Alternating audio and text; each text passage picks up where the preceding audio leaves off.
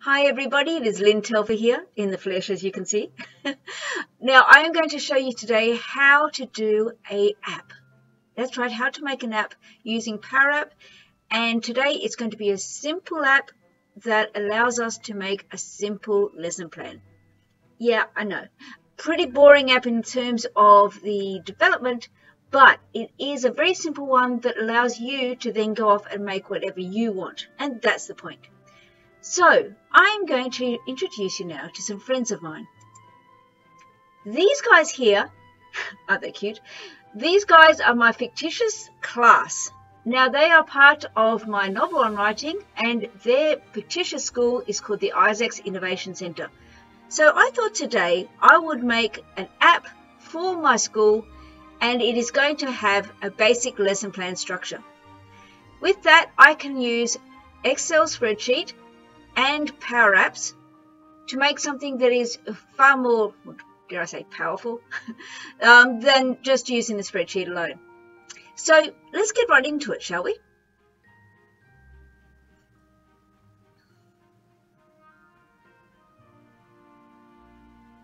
Okay, so closing. All right. Isn't that? And okay, let's get rid of any advertising.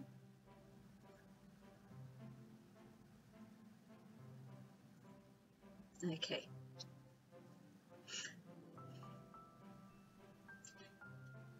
Okay, so what I've done is I've gone into my Office 365 and I have PowerApps as one of my apps. If you go to here and go to All Apps, you can see everything that is available to you. If PowerApps is not available, it's a matter of your admin people turning it on or off. So let's assume that you've got it, and if you don't, go see them. All right, so now I've opened up my PowerApps and I'm ready to make a brand new one. I can use many different styles. There's even some templates here, but for my example of how to build one, I'm going to be using the blank app. And mine's going to be a template layout rather than a phone. It's easier to show you, and also that's kind of what I want. So let's just get things ready here.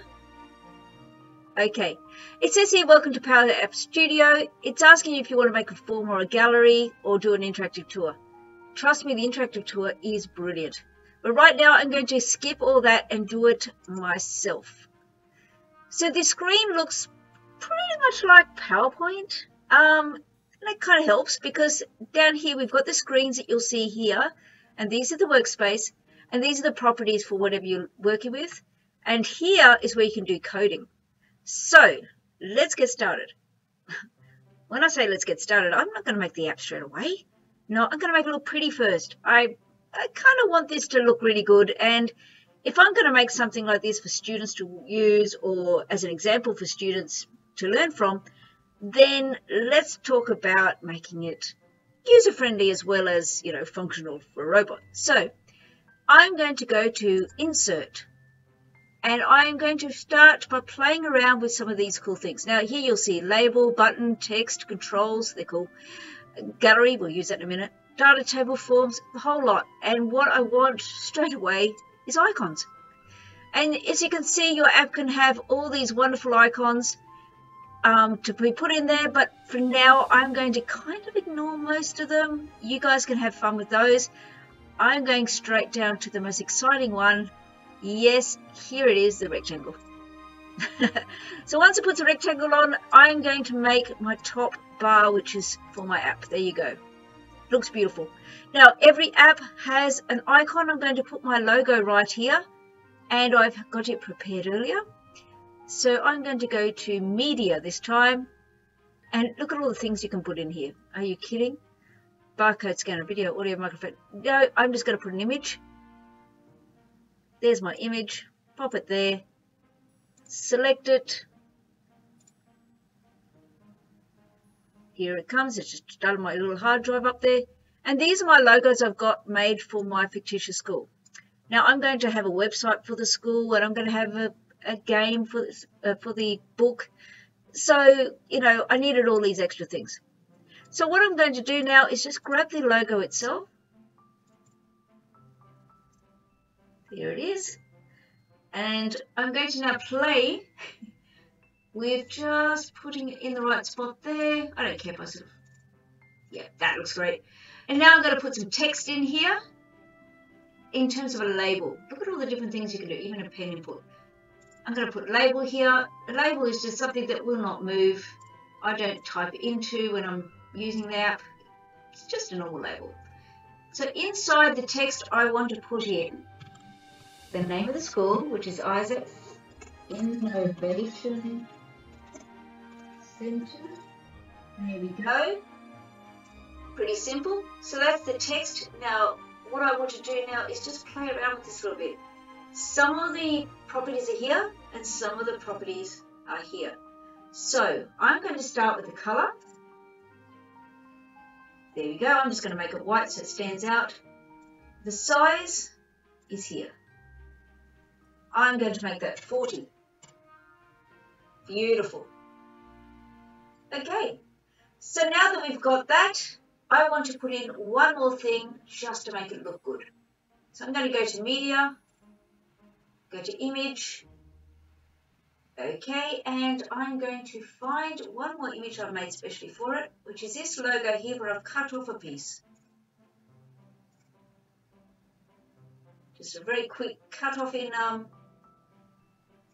Photoshop, and there it is. Now what I want to do with this baby is that. That looks cool. It's a little bit too bold. The eye goes straight to it, so I want to make it a little bit transparent. And the transparency number is 0 to 1. So I'm going to go at 0.7.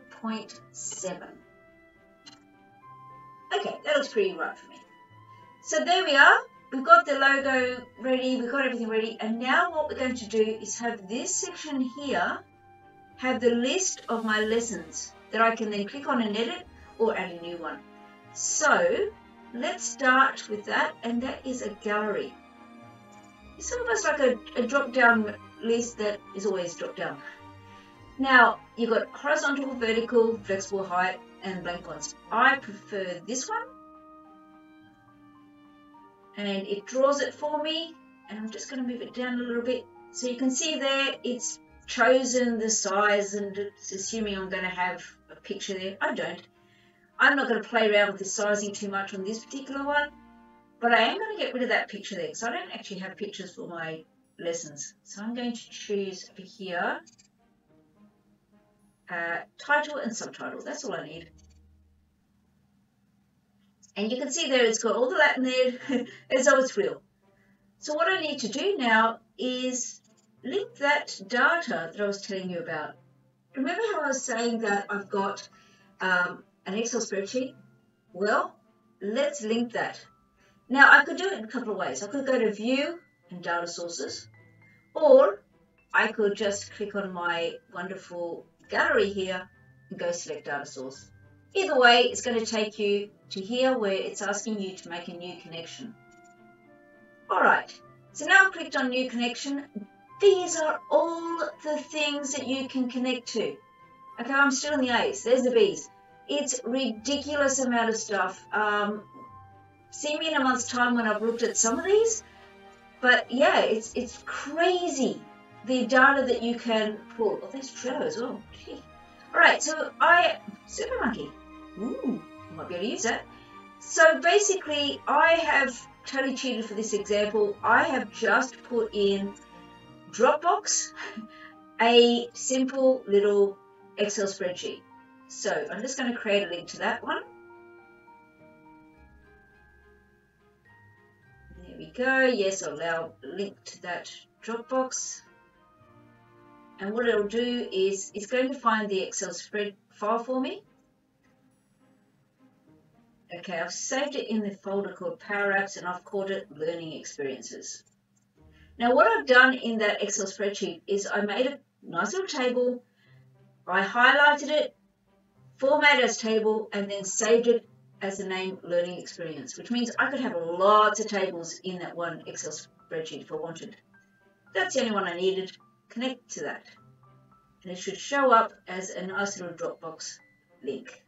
There it is. And as you can see, it's tried its best to try and work out what kind of data it thinks I want to show here, and it's done a terrible job. It kind of guessed.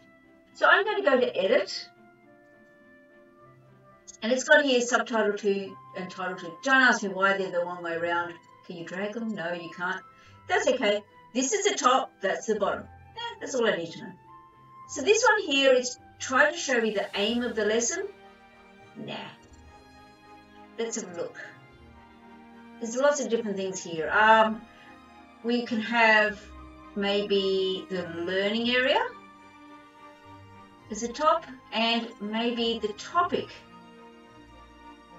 as my subheading. That makes more sense to me.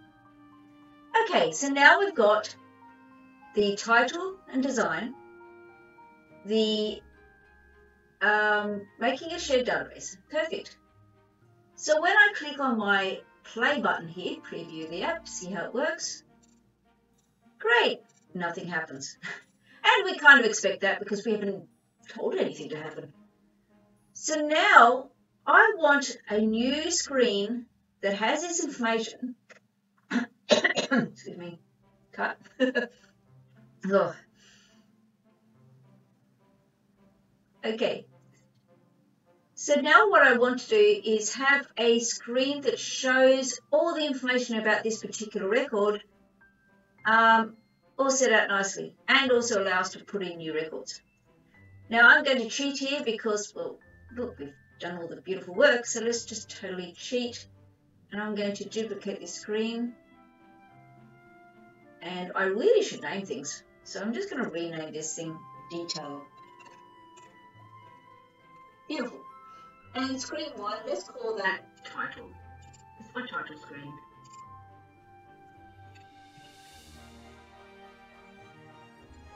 Nice. Okay, so now I've got my title screen and my detail screen. My detail screen, I don't really need this gallery anymore, so I'm going to delete that. Beautiful. And also this rectangle, I want to bring it down in size, so it's 0.9. That's better. So now it's a little bit more faded than the original in this one. Okay, so what we need now is a beautiful form that shows all the information in existing records. Not too hard at all. It's under the insert again, and this time instead of going to gallery, we're going to go to forms, edit. And it will put in a form and tell us that there's no database connected. Cool. Don't care at this point. All I want to do is get this thing resized the way I want, which is about like that. There. I'm going to be putting some buttons in, so I'm going to leave some room at the bottom. So now let's connect this to data. And guess what? We've already got some connections here. Well, there's a lot of them. Okay. So now what we're going to do is we're going to connect to data. We're going to select the data source, learning experience. Voila.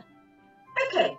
So now what we've got is our data right here, but we've got no fields. So what we're going to do is tell it to show all the fields or the columns that are in the database. The spreadsheet. Okay.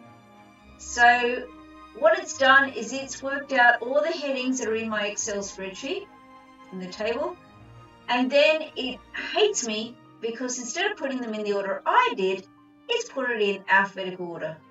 Thank you very much. So what I'm going to do is just select them all because I want to show all of these, and I'll add them in. To try and please me, it does this. Voila. It actually puts in the forms with the headings to try and, help me out and work out exactly what I want. But unfortunately, they're still all in the wrong order. But that's okay. It's pretty easy to get these things in the right place.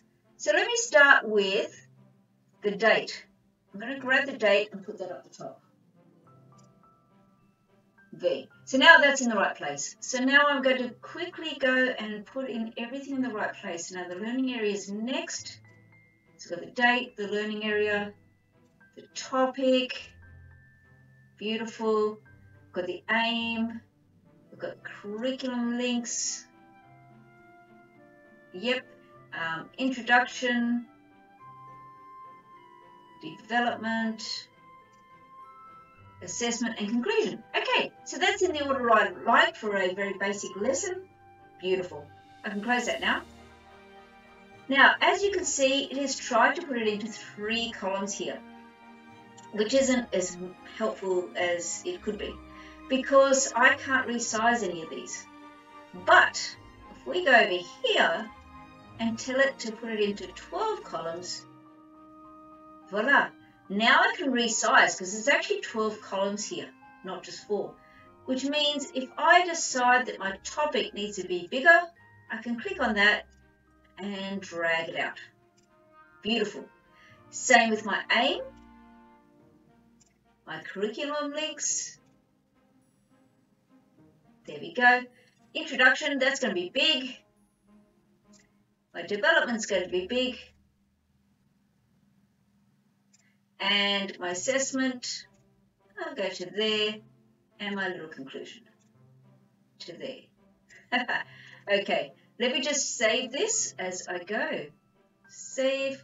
I'm going to call this app my ICC lesson experience. That's good. I just want to save it in case anything happens because it doesn't automatically save. There we go. Nice. Okay, I don't want to share this app yet at the moment. Alright, let's just go back. Alright, so now I know it's saved. I'm happy, everything's good. Phew, there it is there. Alright. So there is my wonderful form. Everything's pretty much done to a point. Look what happens when I double click this. This is telling me it's a single line. I don't want a single line there, guys. No. What I want there is a multi-line. I could make it a password if I want. I see do passwords. But no. These ones here I want to be multiple line because there's going to be lots of writing. And by the way, this is not how you would set up a full page form. You would break it up into screens and you'd use tabs and a whole lot of other things. But in this example, just for this basic one, I'm setting it all up on the one screen just to show you how it's done. So don't scream at me going, oh, that's so horrible to fill in. Yeah, I know. All right, so there we go. Some multiple lines there. Beautiful. Okay, so at the moment it is blank, so not much use to us at all. Let's go back and make this thing work. Well, how do you go back? Well, I could just click on that, but yeah, that's boring. Let's instead make this a button that takes us back to where we want to go. And the way we can turn this little image into a button is simply by telling it to do something when it's selected. Now, what we want it to do, we want it to navigate. Now notice I've typed Navi and it's already come up with navigate there. Click on that and it puts in this wonderful bracket here, so everything's ready. Which screen do we want to navigate to? Well, we want to go to the title, put a comma, and then it says, well, which screen transition screen transition do you want to? And I'm just going to use fade. That's better. So now it's all good. There, and you can see it's happy with that. Now let's just test that. There we go.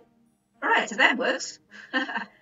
All right, so I wanted that when you click on this button here, you not only select this particular record, but you go to the next page.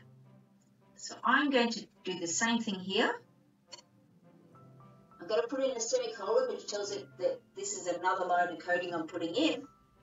And this now is another navigate.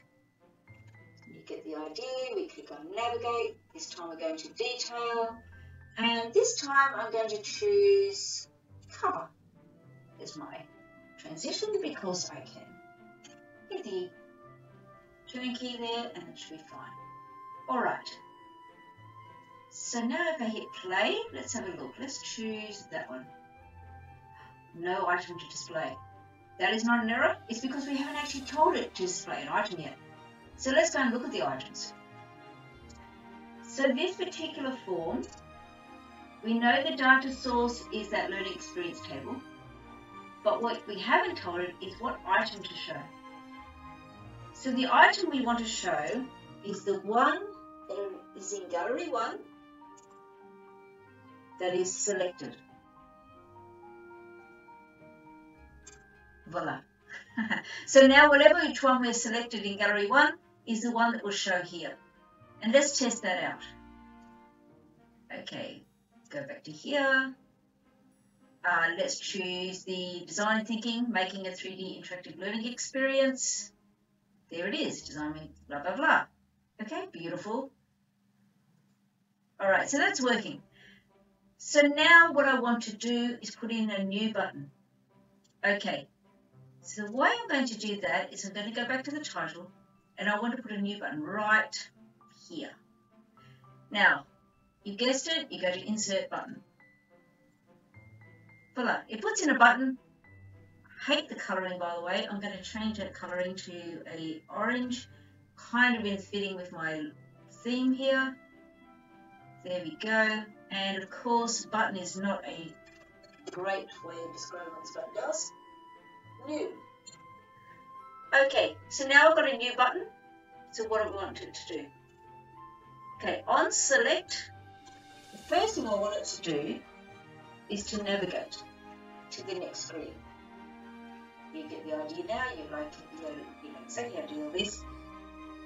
Here we go, got to choose that one, and confirm. Alright, so that's the first thing. Next, I then want to make a new form. New form. Now, there's only one form in this whole app, so it's chosen that to give me. There.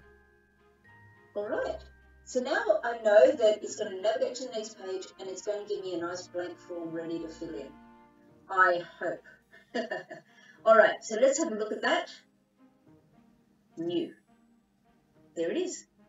Okay, so it's all ready to fill in. There's only one problem. There's no save button. So let's go back to the actual thing and I'm going to put in a save button and then I'm going to leave the video there. I'm not going to worry about deleting and editing and all that sort of thing. Editing's easy, it already does it. But I'll leave that one there and we'll play around with a few more things later. So, the next thing is, on detail, let's make that save button. Insert button. There it is. Pop it down here. And S-A-V-E. Alright, so there it is, saved. Nice little button there. Should I change the colour? Of course I can. Why not? I like that. There we go. So there's my save button, and it doesn't do anything yet. So let's give it a little bit of coding. Submit form. Which one? Form 1. As simple as that. Okay. So now I'm going to submit the form. Let's try this whole app out now and I'll show you how it should work. Alright, so I'm going to hit this button here. Do you think I should save first? I don't know. Save. Yes, save. Saving an app. Saving is good, right? There we go. Okay, now I'm happy. Now I'm happy. I'm not publishing. Whew.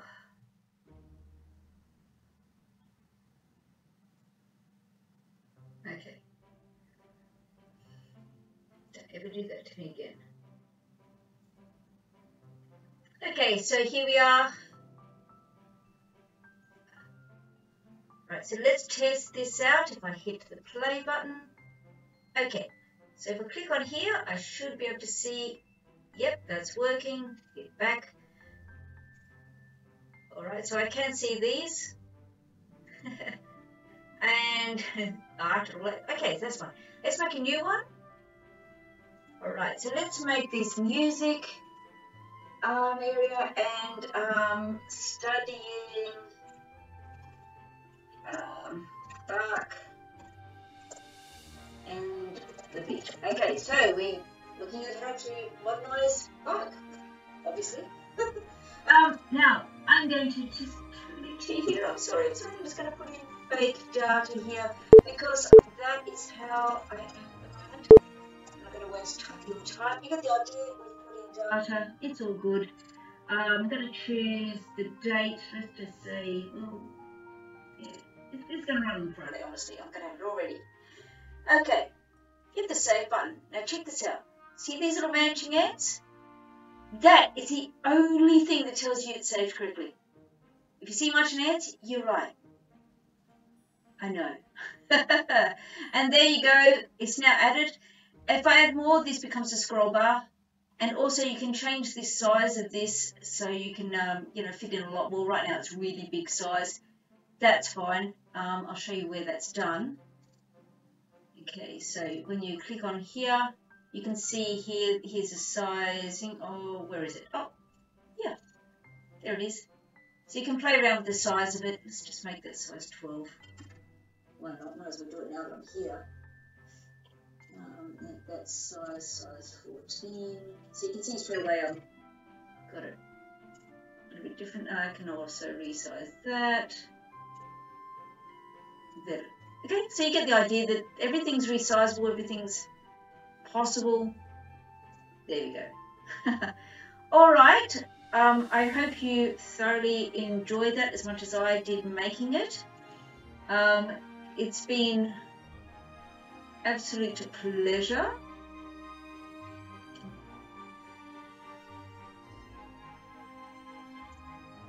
Well, I hope you enjoyed that as much as I did making it. It's been a pleasure making it. I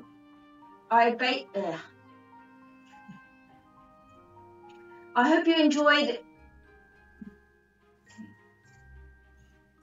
So you can see using PowerApps was pretty easy. Just making an Excel spreadsheet, make it into a table, linking it in, and it works pretty well. I hope you enjoyed that. I hope you have a go at making your own, whether you're making it for your own personal use or you're teaching students how to do it so they can start making things. One of the people at the workshop I ran yesterday decided it'd be really good to make an interactive storyboard game out of it, which I thought would be pretty cool, and yeah, might actually try making one in a video one day.